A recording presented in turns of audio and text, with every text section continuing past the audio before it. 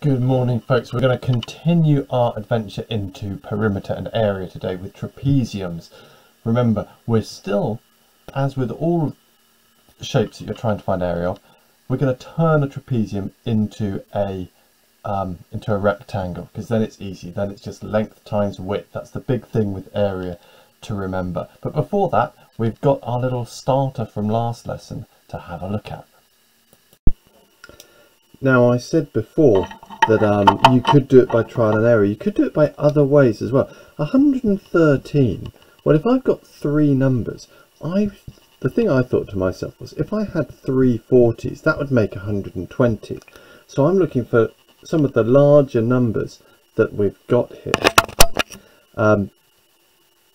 So that helps you sort of knock out a load of ones that you couldn't do. The other thing is, 113 is an odd number, and we've got quite a lot of even numbers down here. So I actually got this totally right first time by the fact that I looked at that and I thought, well, if I've got two even numbers and one odd, that'll give me an odd number, because when you add even numbers you stay even.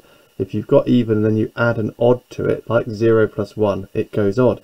So I saw the 40 there because I thought, oh yeah, I want to have quite a few. And then I thought, oh, let's have an even number. It's a little bit less because I don't want quite as much as 120. And then I thought, well, I'm going to need an odd number. This 35 is a little bit less again. Let's try that out. And that's 2 less than 40. That's 5 less than 40. 2 plus 5 is 7. 113 is 7 less than 120. And if you do 8 plus 5, that's 13. 7, 10, 113. So sometimes it's not just about blindly trying everything, although you can always do that if you have no other idea, but it's about thinking about what you've got there in the first place. Right, so we're looking at finding the area and perimeter, as I said, of a trapezium today. So a trapezium is a four-sided shape with just one pair of parallel lines. So it might be, if I'm going to go along 4 squares here, and then I'm going to come down 4. So if you've got squares, you could do the same thing.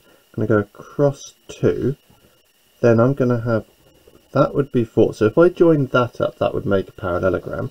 But I'm going to keep on going. I'm going to go to 8, 9, 10, I think. And then join those up there and there. So there's my parallel sides. Now what we're going to be doing is we're going to be making this as if it's a rectangle, and in order to do that I'm going to go halfway between this point and this point here. I'm going to draw in and do this thing of having a red rectangle that it's sitting on, and then I'm also going to go halfway between that point and that point there, sort of laterally across. That would be sort of there. If I go up there as well, and then I'm going to shade in that triangle red and that triangle red,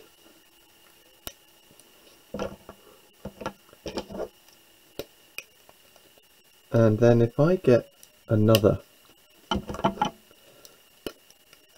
colour, maybe a light blue, I'm going to shade in that light blue, and I'm going to shade in this triangle here light blue.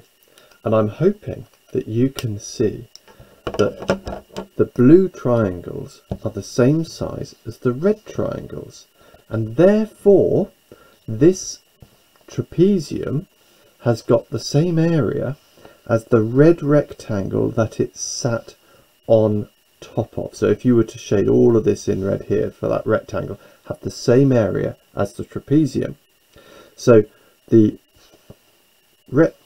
what length is, so the area of the rectangle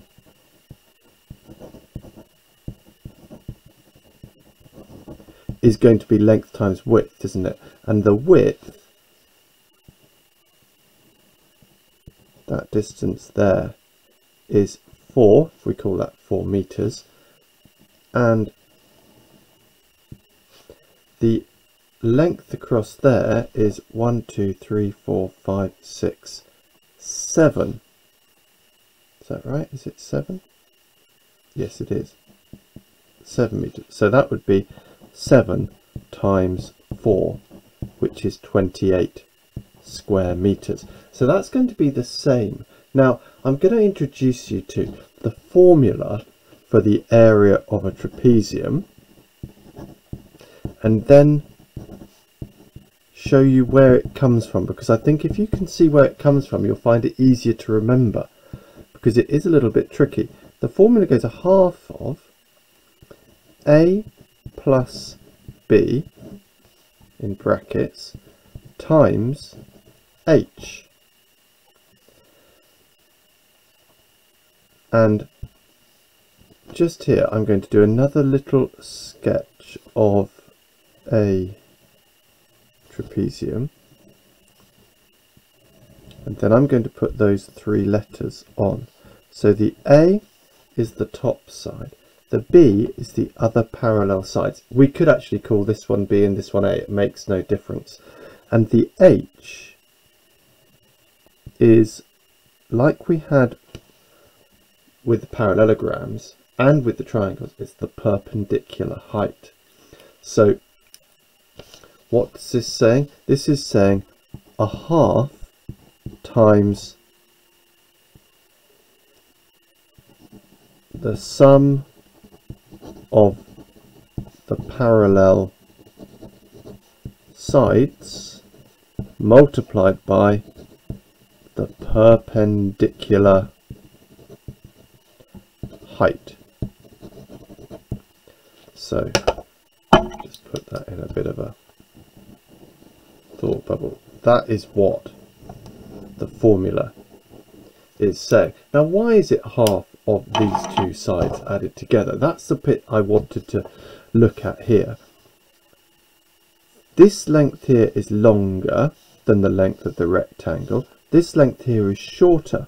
If you add the 2 sides together and then halve what you've got, you get the length that's halfway between the shorter side and the longer side, which is the length of the rectangle that you want.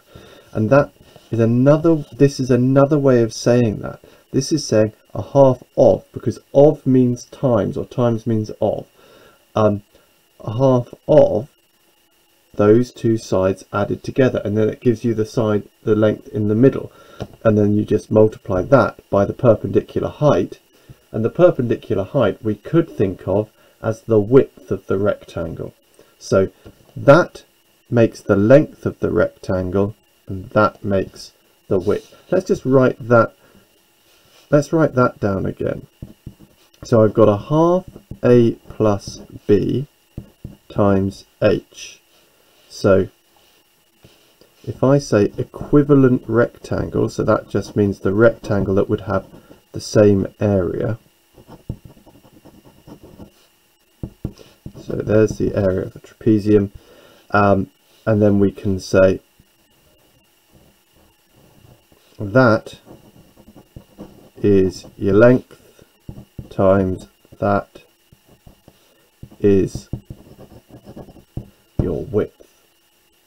Right, now we're going to practice one of those, and then I'll give you a few to practice, and then that'll be that.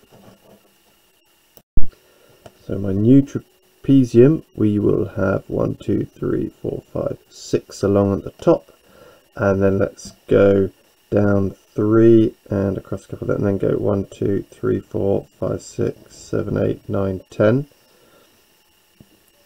And this is actually what's called an isosceles trapezium, where the 2 sloping sides are the same length, and it's a bit like, if I was to continue those sides up, you'd get an isosceles triangle. So there's our things there. So if we call this 6 centimeters, this 10 centimeters, and this here is 3 centimeters, and I might even put in here those sloping sides are both 4 centimeters, because you might get that then if we do the area and the perimeter. So for the area, remember the formula is a half of a plus b. So a half, a plus b are the parallel sides, so that's the 6 and the 10, and then that's being multiplied by 3. Now if you've got a calculator, you can do this in a calculator, but we're going to do them with quite simple numbers today, so you can do it without as well. So we're going to have a half of 10 plus 6 is 16 times 3, and a half of 16 is 8 times 3 is 24 centimeters squared. Right, so that's the area, and then the perimeter is not area, is it, but it's the length around the outside, so it's going to be 10 plus 4 plus 6 plus 4, which is also 24 centimeters. Is it always the same? No. As with before, if the numbers are very small, the perimeter is going to be longer. When the numbers get reasonably large, it can be the same.